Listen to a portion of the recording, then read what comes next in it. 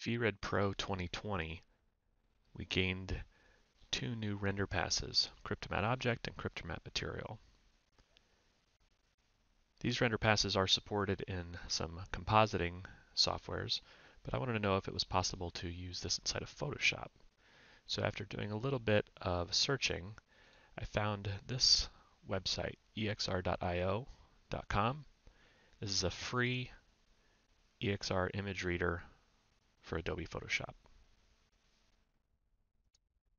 So the first thing we need to do is, when you're setting up your materials inside of VRED, you want to make sure we're using a name that we can recognize and find instead of just using a whole bunch of materials that are just set to default.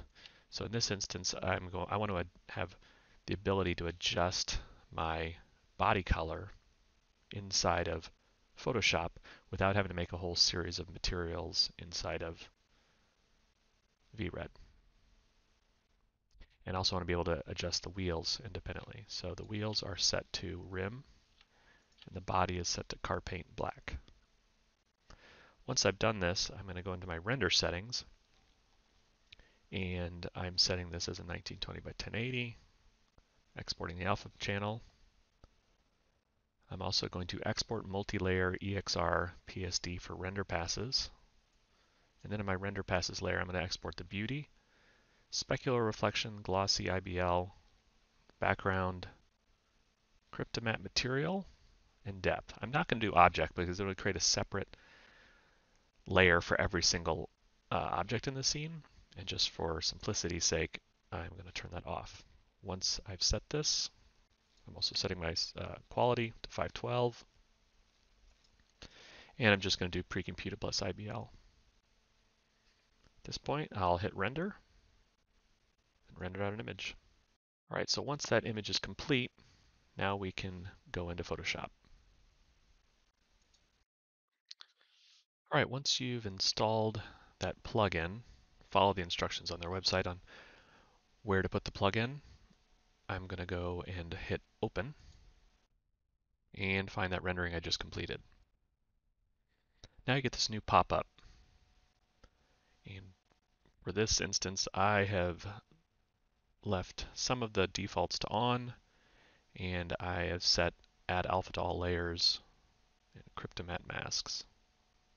And then I'm going to hit open. This takes a second to load, but once I've done that, you'll see that I now have in my layer editor all these new layers. And these are all just white images with alpha channel that are all based on the individual materials. So here's my car paint.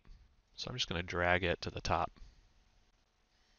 When I put it on the very, very top, you'll see what I get. I get this nice white image with alpha channel that is the exact data for everything that was applied to that material. So the body color plus these wheel inserts. So what you can do is make a duplicate of your body, or a duplicate of your original image, sorry, and put it on top. And if I turn these off,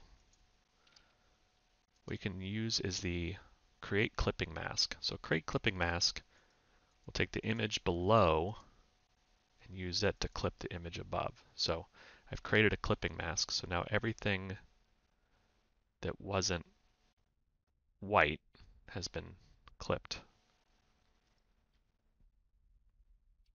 So I can actually group these two together. And now if I adjust this image, I can start affecting the body color without affecting the rest of the image. So I can say image, adjust, use saturation. So I can come in here and I can sort of start messing with the body color. In this instance, I'm going to use colorize. I'm going to make this sort of a blue.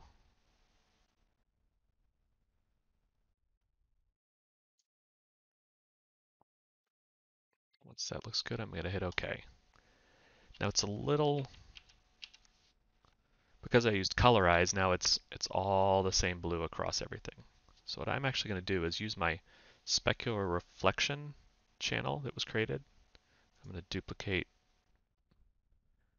that, bring it into my layer here, and I'm going to use linear dodge. So it's brings a little bit more of the color back in of the environment, but without having to sort of remove some of that oversaturation. So let's do it again, this time with the wheels. The wheels are here under rim. I'm going to drag that all the way up to the top. So there's my mask for the rims. Again, same process. I'm going to copy that, move it above, right click, create clipping mask. I'm just for organizational purpose, I'm going to immediately create a new group for this.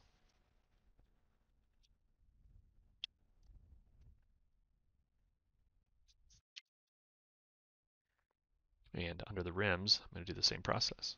Image, adjust, use saturation, colorize. In this instance, I want to do some sort of bronzy rim. Hit OK.